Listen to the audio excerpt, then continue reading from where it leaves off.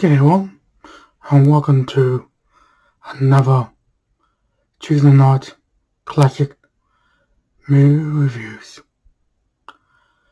Tonight, I'll be reviewing the 1964 movie The Last Man on Earth. Runtime 1 hour 26 minutes. Director, oh boy, who Boydell Ray Gun A. Jeez. And Sydney Sokol. See, I haven't got that name right. Alright. Richard Matheson. With Warren F.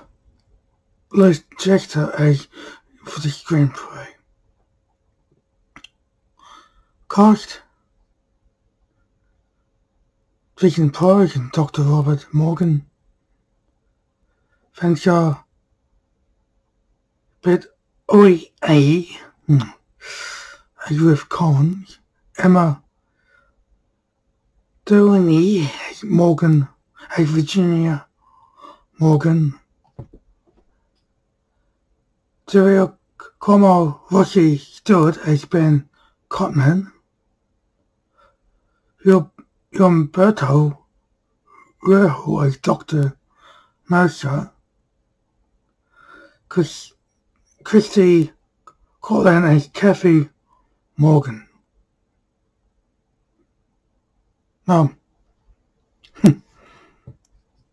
Especially those names were so hard to pronounce. As this movie was shot in Italy and basically filmed with English-speaking Italian actors. Plot of the film is when a plague devastates life on Earth, the population die or becomes a sort of zombie living in the dark. Dr. Robert Morgan is a unique healthy survivor on the planet, having routine life of his own survival. He kills the night creatures along the day and maintains the safety of his house to be protected all along the night. He misses his beloved wife and daughter, consumed by the outbreak, and he fights against his loneliness to maintain mental sane. When Dr. Morgan finds the contaminated Ruth Collins, he uses his blood to heal her, and he becomes the last hope on Earth to help others contaminated survivors. But all of this new society is scary. Likes. Yep, no one would likes. I really like his take on the story. I like how Vincent Price, narrates most of the film when he's not, even talking on that TV radio, what it was called back in the 60s. And I like his relationship with his wife and daughter. And it's quite sad, really, because when the virus hits fully, he loses his wife and daughter. His daughter was first taken away and became burned. And when his wife died, he buried her in the ground. And of course, she comes back. Adding all different characters to the film is also quite interesting. He goes at night and kills those so-called vampire zombies. But I found out most of them were actually alive. But he didn't know. And that woman who basically comes to his place, Ruth Collins, she basically tricks him. I mean, she, basically dared to kill him. And the other group of people, they show up. The ones who look like he's been fighting the undead all the time, and they had to kill him. Sad ending, where they find it's the only hope. But he ends up getting killed.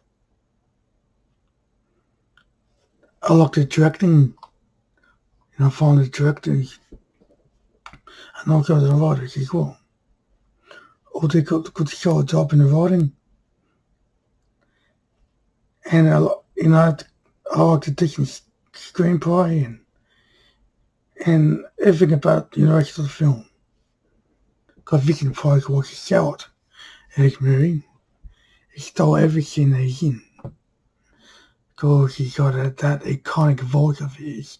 That iconic voice of his and his looks. I mean, it wasn't, he's playing, the movie protagonist in this film. The scientist who basically is the last survivor on Earth. And has done a good job in his role. And a good chemistry between the woman who played his wife, Emma, Morgan, Georgina Morgan, good chemistry with her and that little girl, Kevin Morgan. The other characters, Ben, Courtney, he worked with, with Morgan, Robert in the lab until everything goes to hell. I really liked Mrs. Score in this film. To bring really nicely, how bring the edge to the film and the creepiness. I also found this movie was well edited and paced. I mean, this is a different take on the story, which I really like. Well, I never read the book. I mean, I've seen this and I Am Legend. But I find this is a much better take on the story. Due to Vincent Price, great acting. Like I mentioned, he's the shout in this movie and really stole every role seen in this film, right?